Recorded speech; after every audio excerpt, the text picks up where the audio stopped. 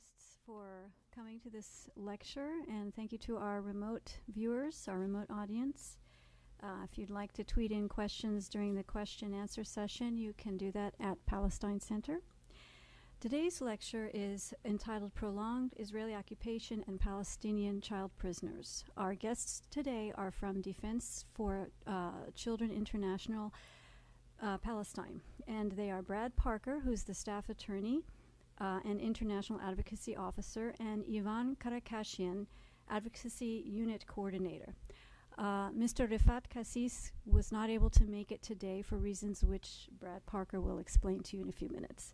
So this lecture today, in this presentation, they will discuss how Palestinian children are violently affected by Israel's military occupation in the West Bank, East Jerusalem, and Gaza. The presentation will focus on the systematic and ill treatment and torture of Palestinian children in Israeli military detention, 75% of whom experience some form of violence. This presentation will also highlight the dual legal systems operating in the occupied Palestinian territory and the disparity between legal protections provided to Palestinian children and Israeli children. So please welcome Mr. Brad Parker. Thank you.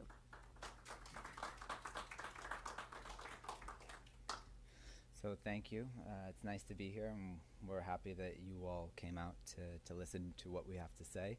I do apologize that Rafat Kassis wasn't able to be here speaking. He had some issues with his travel documents at the Amman airport and wasn't able to get on his flight. So he'll meet up with us when we make it to Chicago this weekend. But unfortunately, he's not here for you all to listen to him.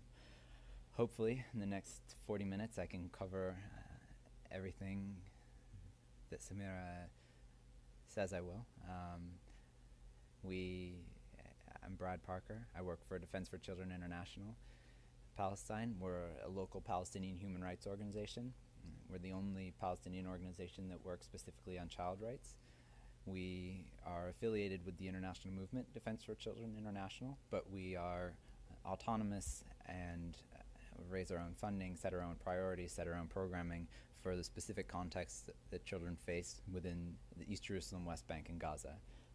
So we have offices, our main office is in Ramallah, we have an office in Hebron, and we have an office in Nablus, where we have attorneys, social workers, and field researchers working out of both monitoring and documenting human rights, providing legal aid to kids charged in the Israeli military courts, but also in the Palestinian Authority courts.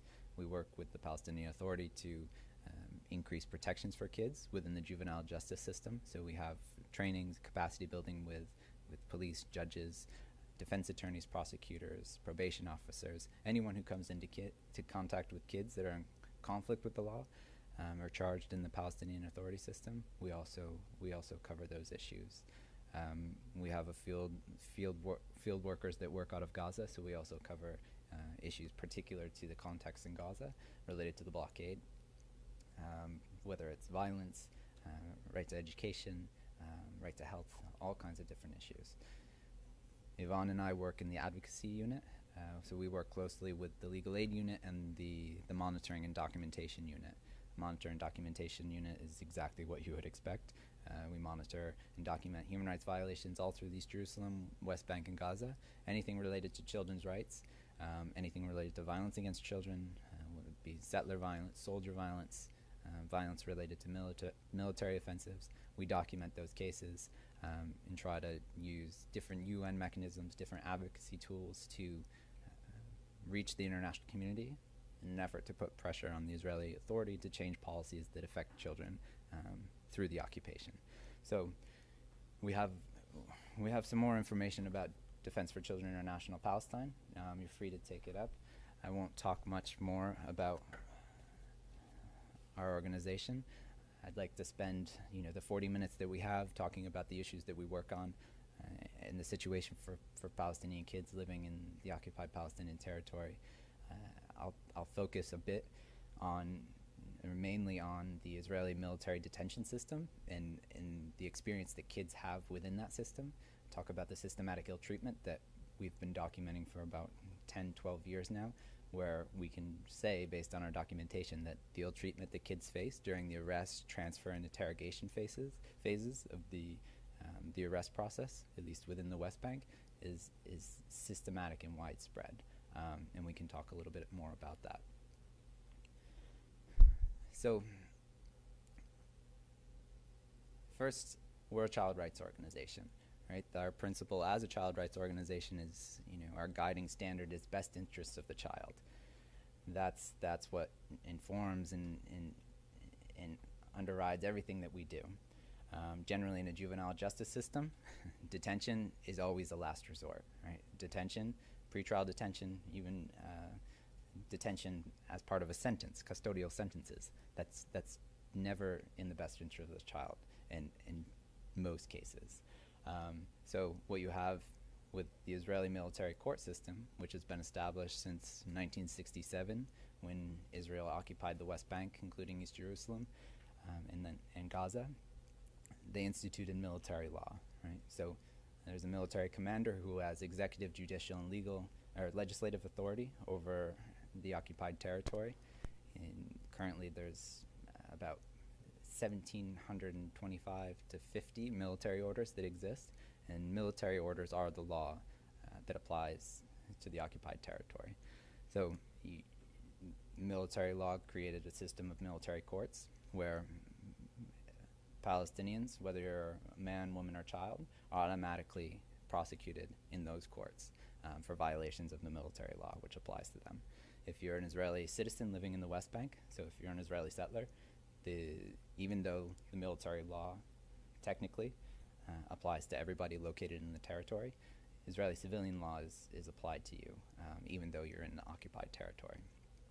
I'll talk a little bit more specifically around detention and detention of kids, on some of the differences between protections for Israeli kids versus protections for Palestinian kids within the Israeli military justice system. A couple important points about the military law. So kids can be arrested without warrants. So soldiers have the authority to arrest anyone they suspect of violating the security provisions, the order regarding security provisions. So there's no judicial oversight over arrests. There's no real investigation process prior to an arrest. Most of the evidence gathered for an arrest comes after the arrest through, at least with children, coercive interrogations, where kids don't have access to counsel, and they're denied really basic and fundamental fair trial guarantees and protections. I'll just talk briefly about the different offenses included in military law, because it gives a sense of how military law is used as part of an occupation in an effort to control the population. So you have Military Order 1651 is the main military order that includes most of your criminal law provisions. A lot of them are similar to a domestic criminal code that we would have here in the U.S., that you would have in any other country, in any other legal system. You have homicide, you have manslaughter, you have assault, you have offenses for damage to property, but you also have more occupation-related offenses, right? You have, there's a specific charge for throwing stones, right? Not assault with an object, not a battery with an object. It's a specific charge, throwing stones. If you throw stones at a military installation, say, so a stationary object or a building, maybe the separation wall, it's a potential 10-year maximum sentence under military law. If you throw a stone at a moving object or into traffic, if you throw stones at a car, that's a potential 20-year maximum sentence under military law. So the sentences give you a sense of the degree to which military law, I think, at least inherently exists to legitimize the control aspects of an occupation. There's other charges, aside from the generally applicable criminal charges, right? You have specific charges that deal with conduct towards soldiers. So you have a specific charge that's threatening a soldier, could come with a potential 7 to 10 year maximum sentence. Threatening a soldier can come with a 3-year maximum sentence. But you also have a lesser charge that's insulting a soldier or doing something to harm the honor of a soldier, which comes with a potential 1-year maximum sentence. And it's, I mean, if anybody's an attorney, but if anybody's just can think about things objectively and try to understand what insulting a soldier might mean in practice, I think it's pretty vague. It's very open-ended, and it could justify a lot of, any type of arrest, I think, in most situations. So that kind of gives you a sense of what the military law, what's included in the military law, at least when it comes to security offenses. And the main charge that kids, about 60% of the kids charged in the Israeli military courts are charged with throwing stones. That's the typical charge. There are other charges, like being a member of a banned organization. It's also an offense under military law. Organizing protests, being part of protests, that's an offense under military law. So you see how the more conflict-related, occupation-related offenses find their way into the criminal law through the military law. Since 2000, we estimate that around 8,000 kids, Palestinian kids, have been arrested in the West Bank by the Israeli army and charged in the military courts. We must estimate about 500 to 700 kids each year between the age of 12 and 17 are arrested and processed through the system. The military courts have jurisdiction over any child above 12 years old, any person above 12, really. If you're a 12-year-old, you can be charged in a military court, which is a pretty drastic measure, right? Israel is the only country in the world that automatically and systematically charges kids in military courts.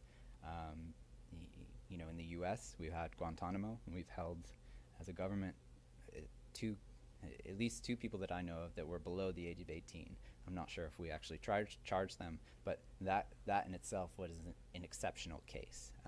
Kids generally are not prosecuted in military courts anywhere in the world, and they definitely aren't systematically and automatically prosecuted in military courts anywhere in the world. So I'll talk a little bit about the process of arrest and work through the arrest, the transfer, and the interrogation phase from a child's perspective based on the documentation that we obtain. So we have attorneys that work in both military courts. There's one in the north of the West Bank, it's Salem Military Court, and one near Ramallah, which is Ofra Military Court. So we gather affidavits based on the children that we represent before the military courts, and we do prison visits to collect affidavits from both children and eyewitnesses. And so any year we have between 150 to 250 cases that we document, and that's where all the information and all the statistics and data that I provide today, that's the foundation, and that's the basis for everything that I'm talking about. Just one note, everything I'll talk about is related to the West Bank. East Jerusalem, following 1967, even though it's considered occupied territory and part of the West Bank, Israel has always treated it as annexed land and applies Israeli civilian law there. So kids that are arrested, Palestinian kids arrested in East Jerusalem, are charged within the Israeli justice system, not in the military court system. So everything is very specific to the West Bank that I'll be speaking about. Kids are arrested in Gaza, but since 2005, when Israel removed the settlements, the military presence is obviously different. It's a blockade. The soldiers are on the outside. Sometimes there's incursions.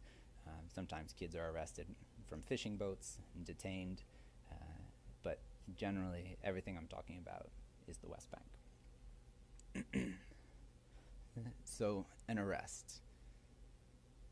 About 50% of kids are arrested from their homes in the middle of the night. Okay, so anywhere 12 a.m., 5 a.m., 6 a.m. Soldiers come into the village, come into the town, bang on the front door. Maybe your mother goes down, maybe your father opens the door, maybe it's your older brother or your younger brother. Soldiers, if they don't storm in, they usually filter through the house. Some begin searching, others ask for IDs. If you're on your list, if you're not on their list, they see your ID, you'll be arrested, right? If you're arrested, you're generally taken out the front door. Your hands are tied behind your back with a single plastic cord. and then you have a blindfold placed over your face, over your eyes. You'll be, in certain cases, during the arrest, you'll suffer some form of physical violence, whether punching, slapping, kicking, being hit with the stock of a rifle in some cases, being hit with a soldier's helmet in some cases. As Mira said in the introduction, based on our documentation, 74% of kids suffer some form of physical violence in the arrest, the transfer, or the interrogation phase. There's also verbal abuse, insults, threats that happen during an arrest, but also during the transfer process.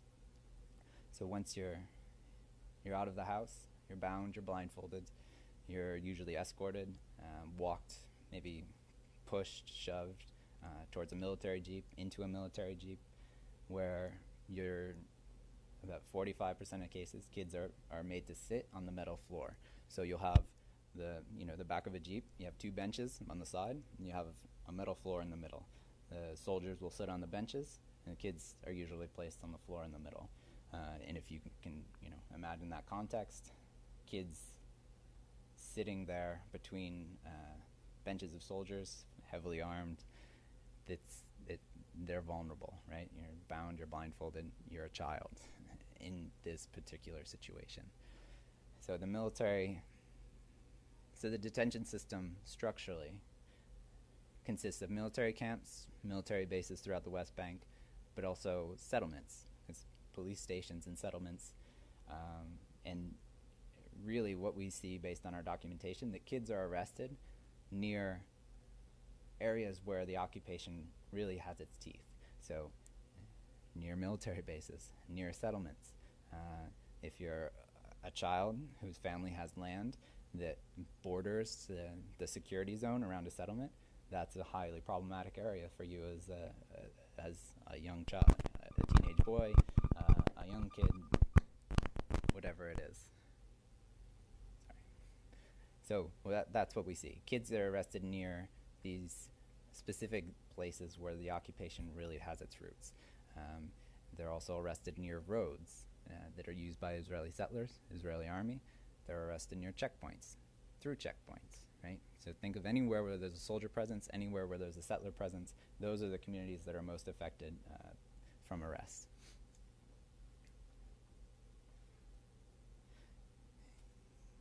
Once you're in a jeep, you're usually transferred to one of these military bases. If you're arrested at 2 a.m., you might arrive there at 3 a.m. When you arrive, the Israeli soldiers will pull you out of the jeep. Maybe they'll leave you in the jeep. They could pull you out, put you on the ground, put you inside a building, and usually you just sit there for hours.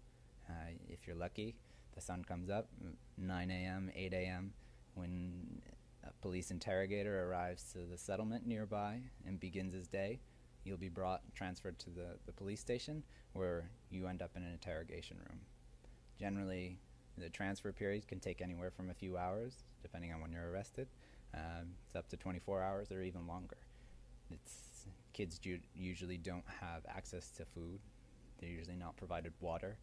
They generally are denied access to a toilet. Kids ask for those things and they get laughed at. You can imagine the different types of responses. Occasionally, they'll be brought to a bathroom. They usually don't have their hands untied. If they are, the blindfold's usually taken off and then replaced directly after that.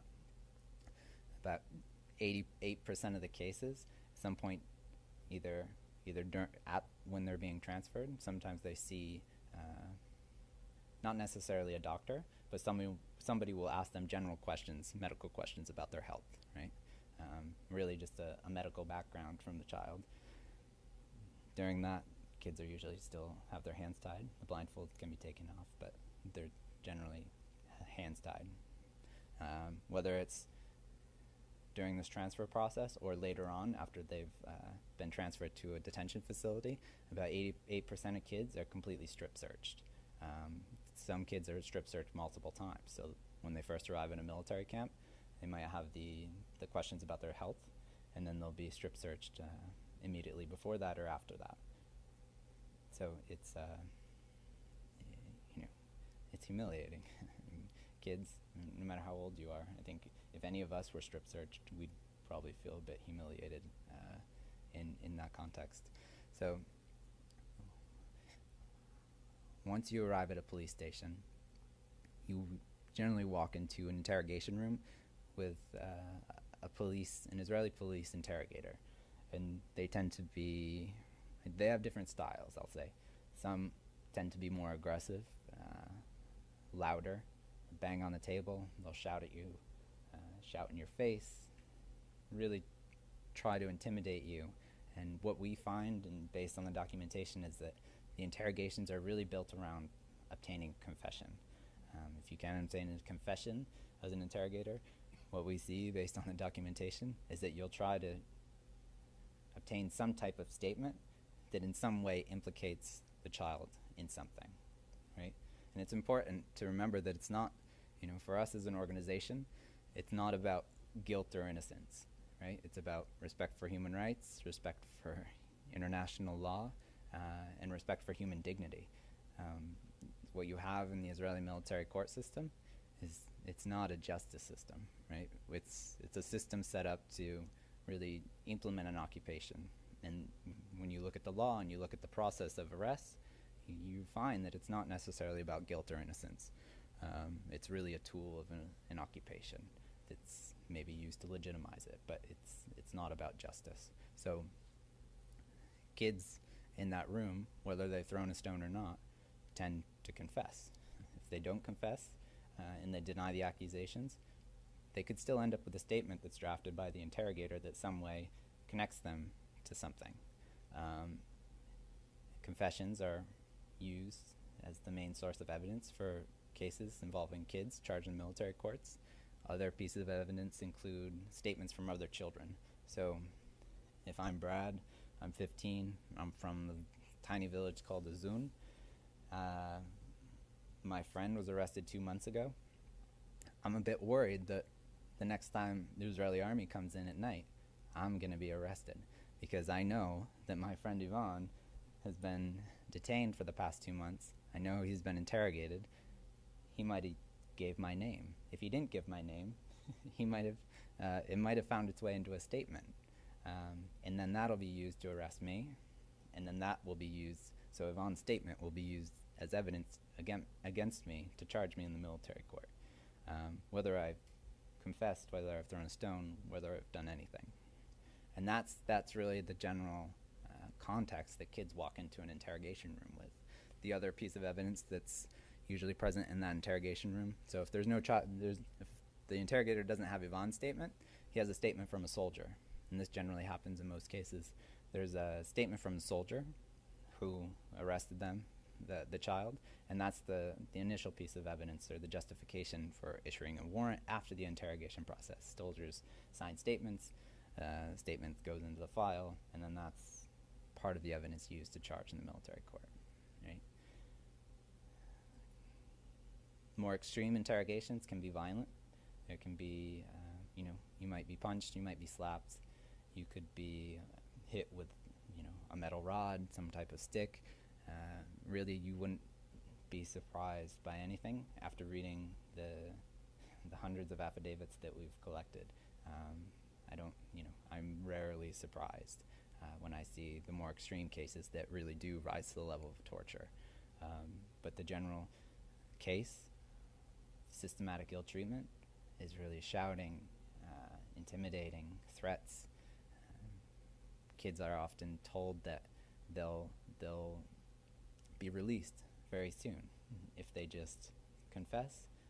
We'll call your mom, they can come pick you up, it'll be over. That never happens, right? Kids rarely have access to counsel. 99% of the cases, kids don't have access to counsel prior to an interrogation. It's the same number for kids that have access to counsel during interrogation. It just doesn't happen. It just doesn't exist. Parents aren't hardly ever informed, if ever, that where their child's being taken. They're not notified the reason for an arrest. They're not notified where that child's going. Usually, following an arrest, that child essentially disappears until they show up in a military court within 24, 48 hours after the arrest. And that period, that 24, 48 hours after an arrest is where the ill treatment happens, right? It's where the arrest happens. Following the arrest, it's where the transfer occurs and where kids are vulnerable. They're bound and blindfolded. And then they show up in an interrogation room without having access to counsel, without even, they haven't made a phone call to their parents. They're not able to make a phone call to their parents. There's not really, there's no contact with the family. DCI attorneys generally first see a child, and they're usually it's the first time a child has seen an attorney is when they appear in a military court, either at Salem or Offer. If you're 12 to 13, under military law, you have to appear before a military court judge within the first 24 hours after an arrest. If you're an Israeli child in the Israeli justice system, that period is 12 hours, right? So the international standard, the international law, is 24 hours, but you still have disparity between Israeli law and Israeli military law that is applied to different populations strictly on a person's identity. So if you're an Israeli citizen, Israeli law.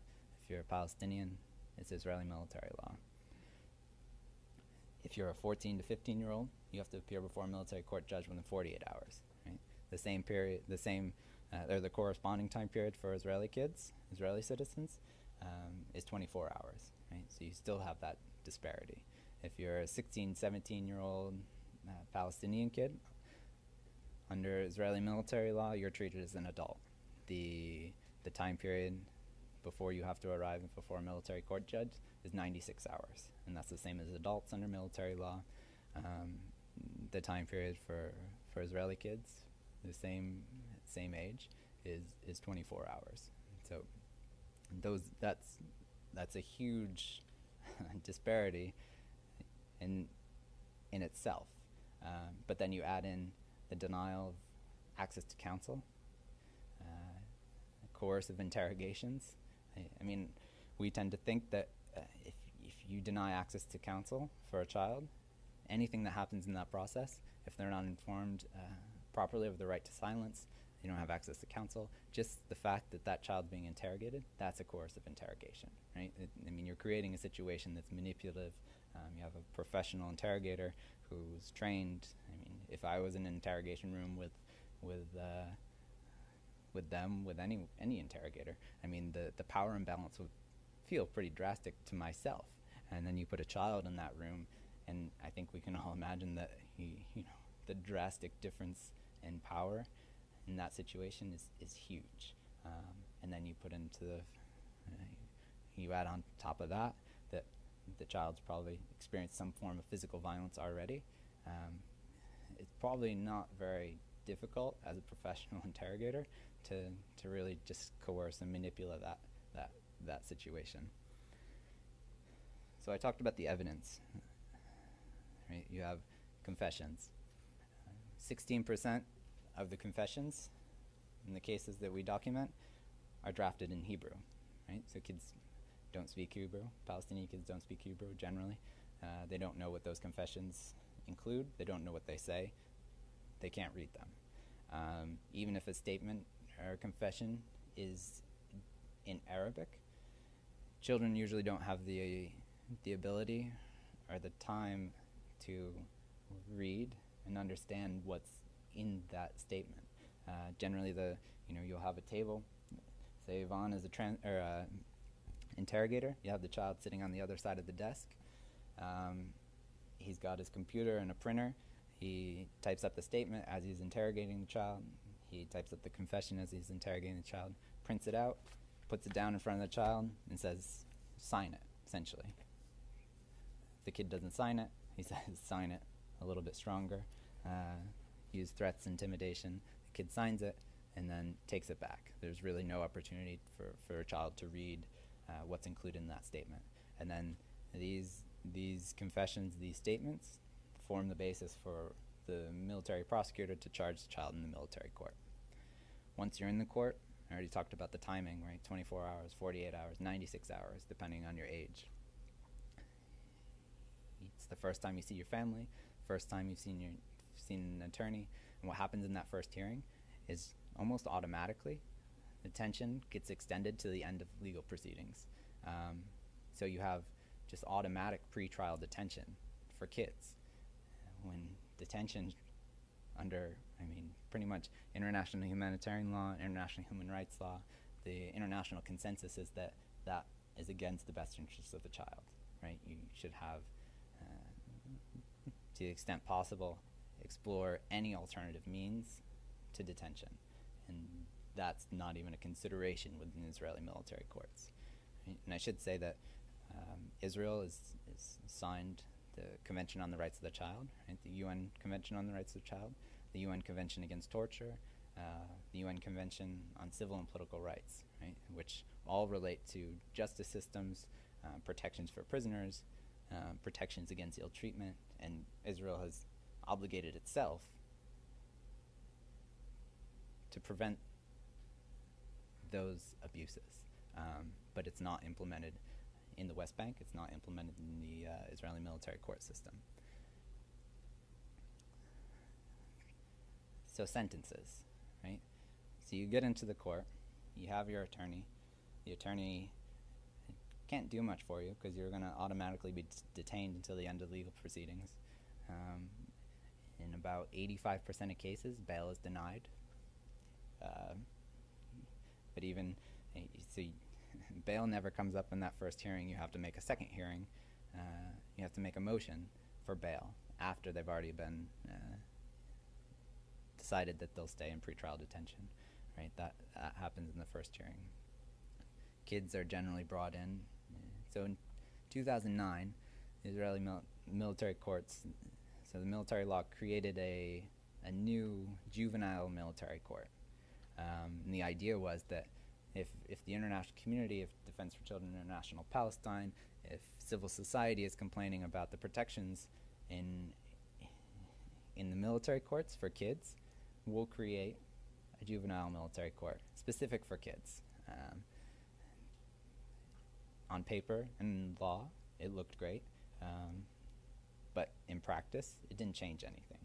So you have military courts, now you have juvenile military courts, where if you're under 18, in theory, you go through a juvenile military court.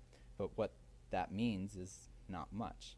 They use the same infrastructure, the same court staff, the same judges. The only thing in the military law that was somewhat differentiated the adult military courts versus the juvenile military courts is that judges have to have some type of special training. And that's essentially what the military law says. It doesn't say what type of special training, that they need to be trained on juvenile justice standards, that maybe they have to do a course around international child rights law. It's really vague, and we don't really see the difference. So if you're a DCI attorney working in offer or asylum, you'll see kids brought in with adults to the same courtroom. The same judge will dispose of both cases on that day. There's really no difference since that 2009 military order was issued. Are there any questions? Sorry, yeah. What percentage of these children are girls? That's a good question. I should have mentioned this with the order.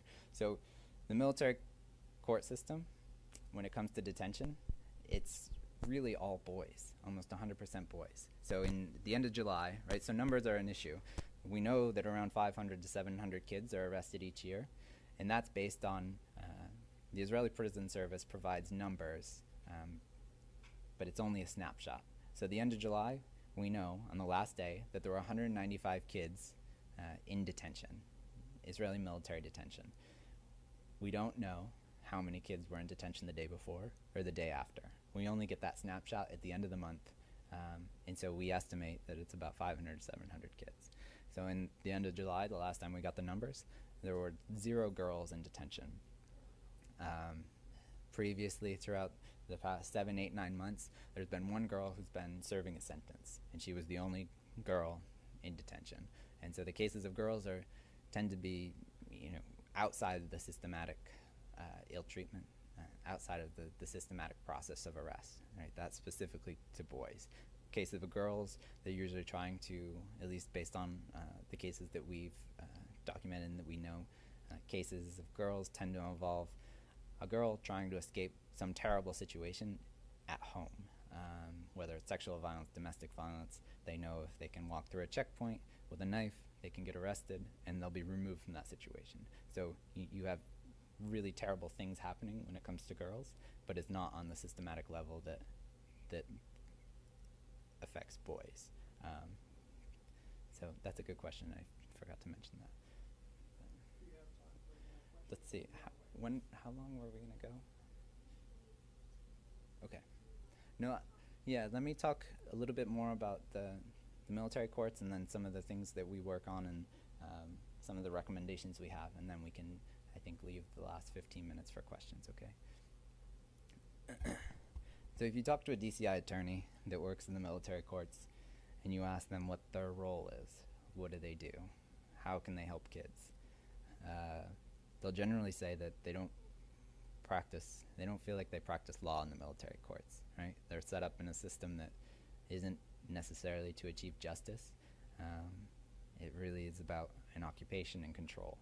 So when you have confessions, generally coerced, you have statements from other kids that tend to be coerced, and then you have statements from soldiers that implicate your client, the child you're representing, in some type of criminal activity under the Israeli military law. It's really difficult to go into a court that's operated by that same occupying force and challenge those charges. You have military court judges. They're active duty or else reserve officers in the Israeli army, and they're responsible for implementing military law as part of an occupation against a population that exists in that territory. So it's really difficult. Most kids plead guilty because it's the fastest way out of the system. Just to give you a sense of, I've said the military courts aren't really about justice, but military courts produce a annual report every year. I think in 2011, the conviction rate included in the Israeli military court's own report was 98% conviction rate. If a justice system convicts 98% of the people that's brought before it, there's probably some serious and fundamental flaws within that system. It's pretty insane. So that gives you a sense of, everything that I'm talking about, it's not a justice system.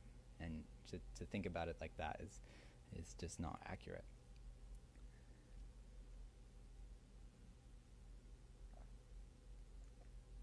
So kids plead guilty.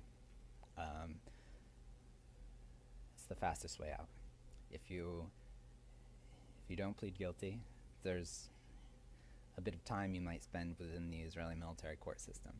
So following an arrest, the Israeli army, the military prosecutor has 188 days to charge you. Right? If you're an Israeli child, an Israeli citizen under Israeli law, you have to be charged within 40 days. If you're a Palestinian child under Israeli military law, you can be denied access to an attorney for up to 90 days under Israeli military law. So that 188 days period where kids have to be charged or released, say you're charged on the 5 months and 20 days. From that day that you're charged, the Israeli military court system has 1 year to finish legal proceedings against you. If you're an Israeli child in the Israeli system, legal proceedings have to be finished within 6 months after you've been charged. So you see the disparity between those protections.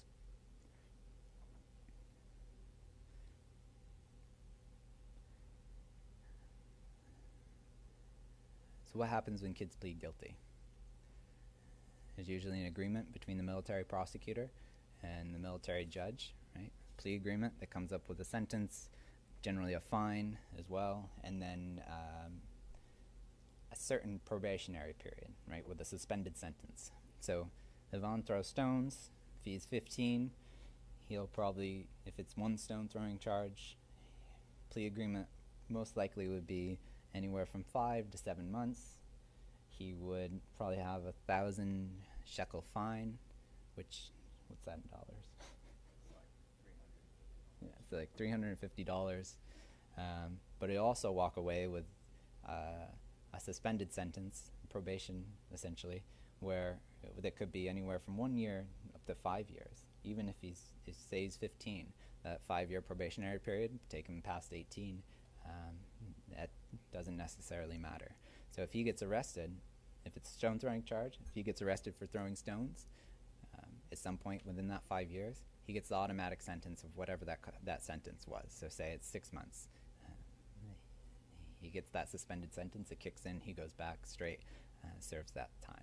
So you don't just have, the initial 4 or 3 month pretrial detention that usually gets rolled into a plea agreement and it all magically works out. If you're 15, you're going to have pretrial detention for about 5 months, then everybody's going to come together and the judge and military prosecutor will agree on a plea agreement that magically tends to be about 5 months, and you get time served, and then you get the fine and the suspended sentence. That's generally the process. If you're 12 to 13, there's maximum sentence, right? So that 10-year, 20-year potential stone throwing charge, if you're 12 and 13, that's not applicable to you, right? You have a maximum sentence under military law of 6 months for 12 and 13-year-olds. If you're 14, 15, it's a maximum sentence of 12 months. But comes with a huge exception.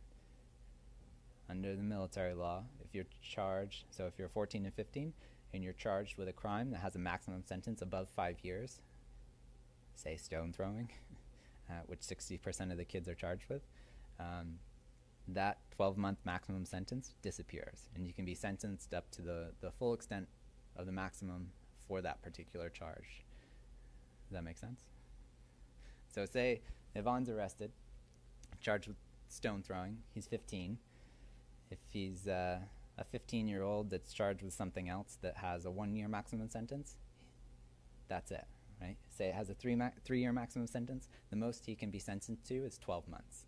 But if he's charged with stone throwing and he's 15, that 12-month maximum disappears, and he could be charged and sentenced to something above 12 months, okay? If you're 16, 17, there's no special protections, you're treated as an adult. That's it. So even though in 2011, Israeli military law included a provision that raised the age of majority from 16 to 18, it didn't change anything. The only thing it affected was if you're 16, 17, and you're arrested, you'll be charged in a juvenile military court. That's essentially it. It didn't affect sentencing provisions, so 16 to 17-year-olds are still subject to the same sentencing requirements as adults. It didn't affect the change in the time before you have to be brought to a military court judge. That's still the same as adults. So you have serious issues still with recognition of special protections for children, in addition to just the huge disparity between Israeli military law and international humanitarian law, human rights standards. So I think that generally gives you a sense of the situation for kids that are charged in this particular military court system. I think we'll take a few questions, and I'd like to talk about other issues. We also document settler violence, soldier violence, human shields. So if there's questions on that, in addition to detention, we'd love to talk about that. Thank you very much. Can you give us some figures for the number of children currently detained? Apparently, the number of Palestinian prisoners held by the Israeli military occupation has been dwindling. It's now about 4,500, I think. What percentage, what are the numbers of the children out of that big number? We just respond right now. So we know at the end of July, there were 195 Palestinian kids under 18 held in Israeli detention facilities.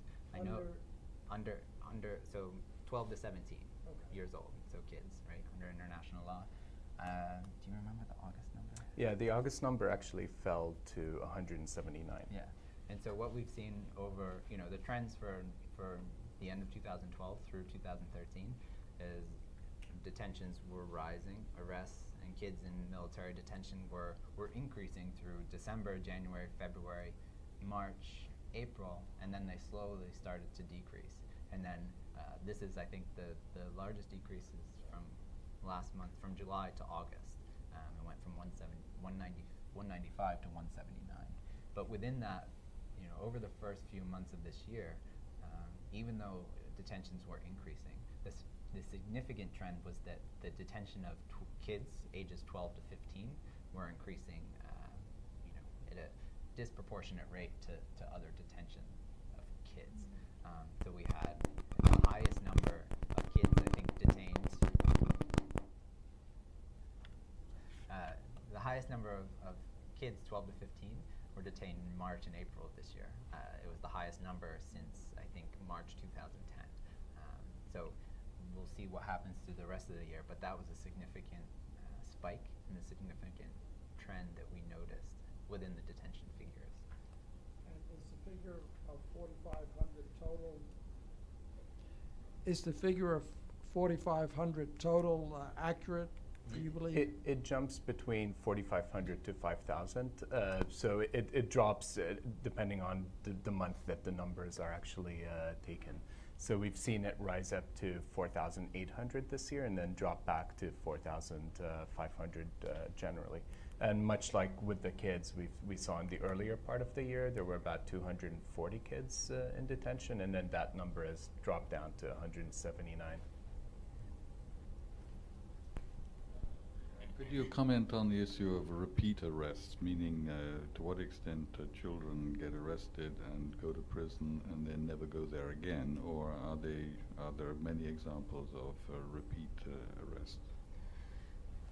So it's based on the documentation we have. It's difficult. I mean, we do have cases that we document of kids that have been arrested twice, sometimes multiple times. But to get a sense of how often that happens throughout the West Bank, throughout the Israeli military detention system, is a bit difficult. There's not really a tracking system, or we may have a child that's been arrested and he was arrested previously, and that usually comes up in the questionnaire that we have in the affidavit process that we use. But sometimes it might not, and sometimes other organizations that work on the issue too, just they don't have a sense of it. But it does happen. We do have cases, several cases that I know. We actually wrote about this one kid who was first arrested when he was 13 and spent about 4 months in jail. And then he was released and re-arrested again for stone throwing at the age of 14 and spent a further 5 months in jail. And what's interesting, when kids actually spend that amount of time in jail, the Palestinian Authority, the Palestinian Ministry of Education requires that any child that misses more than 60 days of school has to repeat the year. And most kids don't want to repeat the year, don't want to be held back. And in the case of this child, for example, he was held back when he was 13 and he was held back again when he was 14. So these arrests totaling, so his time spent behind bars totaling about 8 months, have altered his life because he's dropped out of school and has no interest in continuing his education. And so the problems just continue for that child after he's been released from jail.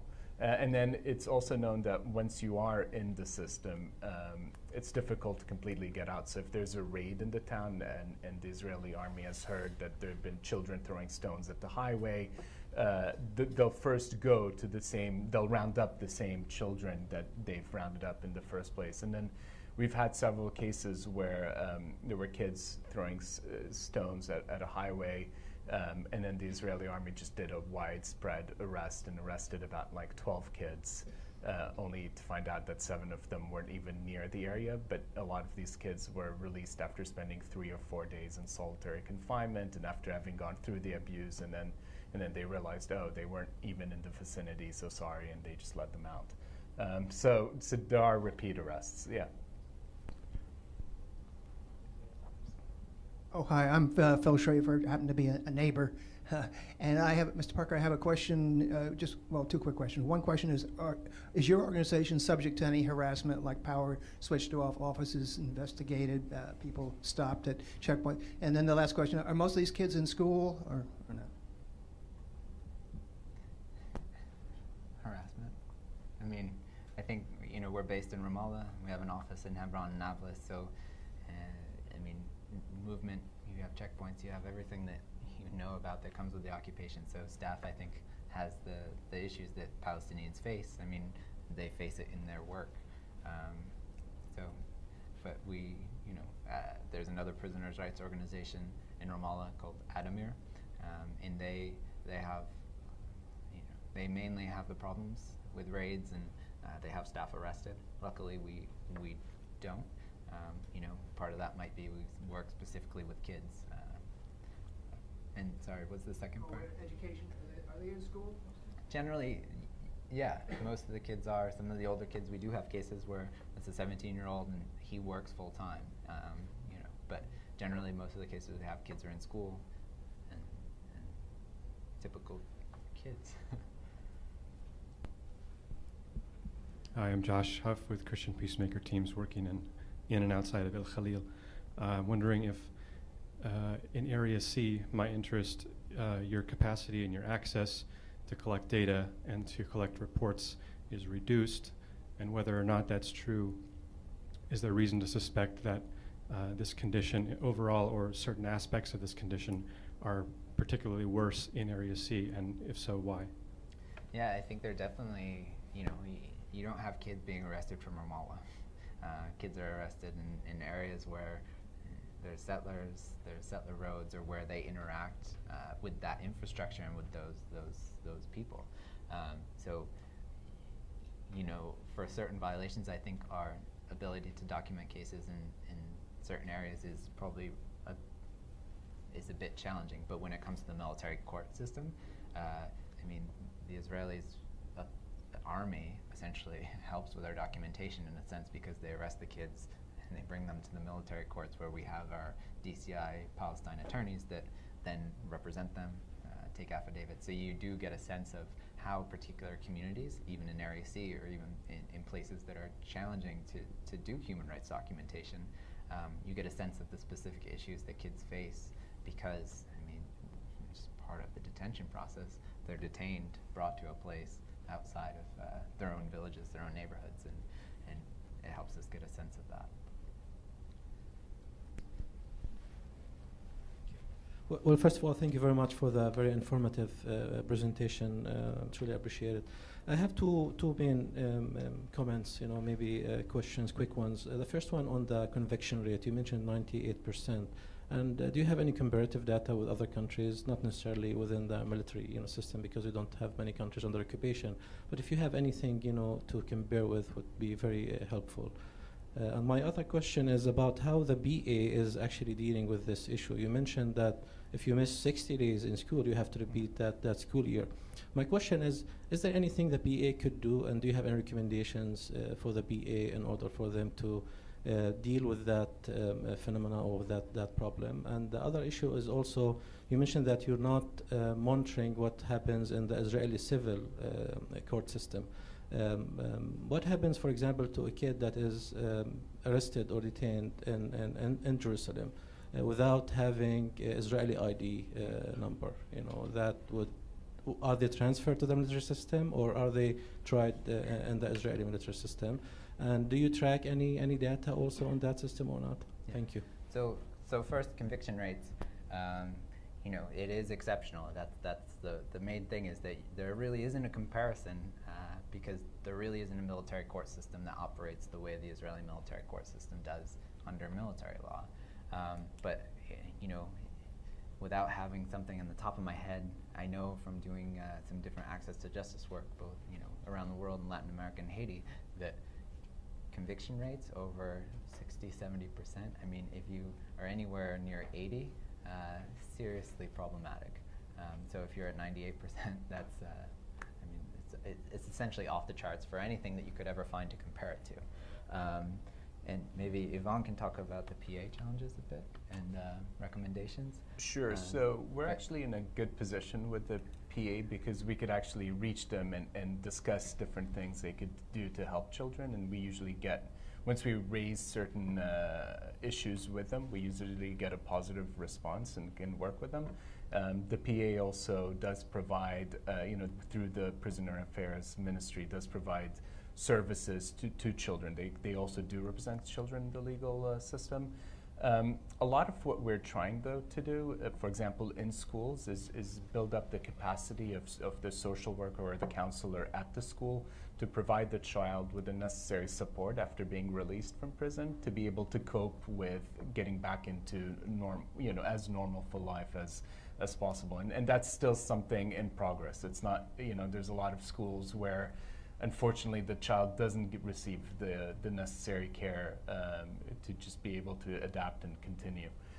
There are also a couple of centers that we work with in the Palestinian territories, including the Palestinian Counseling Center and the YMCA Rehabilitation Center. And they also go and try and provide children with the necessary tools to be able to continue with their lives as opposed to having them interrupted on a more permanent basis. And we refer a lot of cases to them where we feel the child needs the additional support to get through.